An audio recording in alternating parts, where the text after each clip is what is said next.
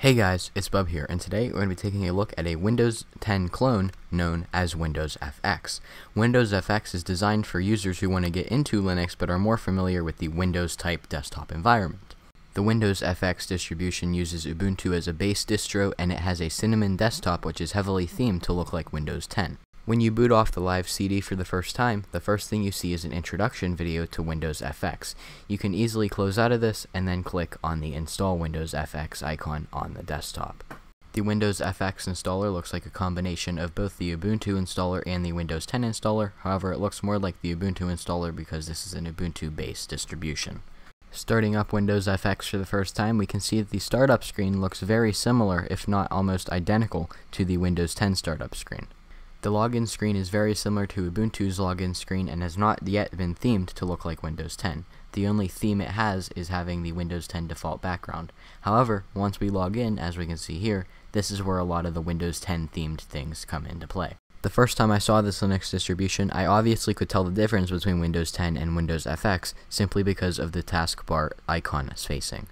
However, if you installed this Linux distribution on someone's computer who wasn't tech savvy, they would not be able to tell the difference between Windows and LinuxFX simply because of how similar they look. Taking a look at the taskbar, we have power, our date, sound, internet, and all the tray applications, as well as pre-installed Google Chrome, files, software, and Helloa, which is your clone of Microsoft's Cortana. However, when you take a look at the start menu, things start to look very different from Windows 10. Instead of having the live tiles in the A to Z list, you have a categorized Cinnamon-like start menu. Clicking on the settings or control center in WindowsFX brings a very close replica of Windows 10 settings. We can see system, devices, telephone, network and internet, and everything that would generally appear in Windows settings. Clicking on one of these entries brings up a very Windows 10-like menu, and I genuinely think you could trick someone who is tech savvy with this. I was curious to see how your telephone works, as your telephone is generally a Windows 10 thing only,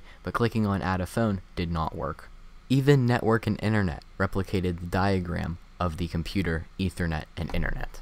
However, just like Windows 10, there's still a control panel. Clicking on Basic Control Panel brings up an Ubuntu-like system settings with Windows 10 icons already in it. The only thing I wanted to touch on in system settings were the themes. You can still change window borders to the basic Cinnamon window borders, or you can change to basically any window border that's pre-installed, including this WindowsFX dark theme. You could also change your default icons back to the standard GNOME icons, or like I said, any icon pack that is already installed on the system. Just like window border and icons, you can change the design. You can change it to the default Cinnamon one, GNOME, or pre-installed LinuxFX ones. As we can see here, the start menu is changed as well as the calendar. However, for the rest of this video, we're going to resume with the LinuxFX 10 Dark. We can now take a look at Helloa, which is the alternative to Cortana on this Linux distribution. Helloa is not a voice assistant, however it does have options, such as Find a File, where we can search your entire system for files, configure displays, which you can configure to displays easily from here. We can also do the initial setup of Helloa, which shows on the first boot of this Linux distribution. There is also this other string of text that has not been translated to English yet, because this is a Brazilian Linux distribution. Wine is supposed to be pre-installed on this operating system, so here we're going to try to set up Microsoft Edge for Windows 10, as well as the media creation tool.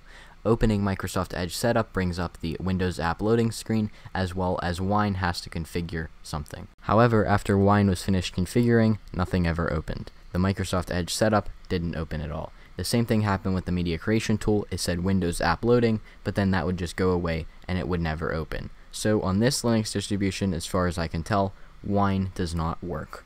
After a system restart and trying to run media creation tool again, we got this big black glitch in the back, but then it never opened. So I'm thinking that it was attempting to open, but it never successfully opened. And just to show that Wine is installed on this machine, I typed in Wine in the terminal, and it did show the command was installed. So I'm not sure what the deal is here, but it just doesn't work for some reason. The most convincing app on this distribution is probably the Home or Files app. It looks very similar to Windows 10's, and I think they went all out here to make this look exactly like Windows 10. From the identical icons to the identical left bar layout, everything just looks pretty close to Windows 10. Under my computer, we have desktop documents, music, pictures, videos, downloads, recents, and file system, which is your C drive. File system does not actually replicate the C drive, it just has all the standard Ubuntu/Linux components inside of it.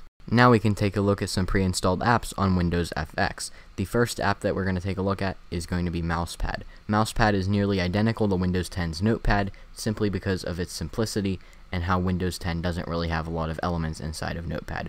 We can save, and everything just works perfectly fine in Mousepad. If gaming on Linux is your kind of thing and you want to try to run some Steam games on this distribution, the WindowsFX team has provided a pre-installed version of Steam. A preview of Microsoft Teams is already pre-installed on WindowsFX simply because it is a Microsoft app and they could get it on Linux.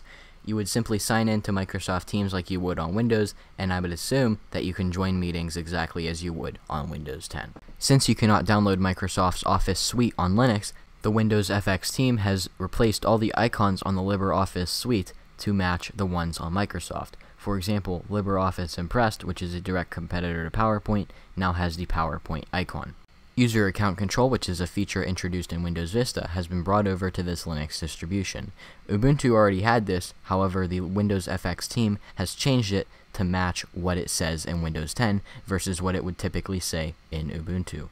Even error messages have been replicated from Windows 10.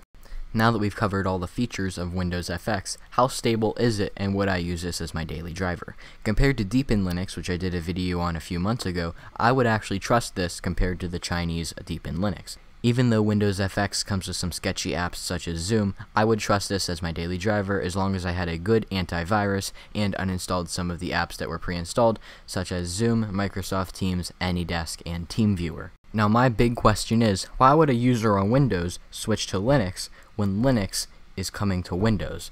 That's right, the Windows subsystem for Linux is still on Windows. WSL2 allows you to run Linux GUI apps inside of the Windows kernel by emulating a Linux distribution. WSL also gives you access to the Linux terminal while still running Windows. So as I said, why would someone already on Windows switch to Linux when you can already get all of the perks of Linux on Windows using the WSL method? Anyway guys, thank you guys so much for watching. Make sure to like and subscribe if you're new around here, as I do a ton of technology videos, including device restorations. What do you guys think about LinuxFX? Definitely let me know your opinions in the comments below, and if you would use this as your daily driver. Anyway, thank you so much for watching. Make sure to like and subscribe, and I'll hopefully see you all in the next one.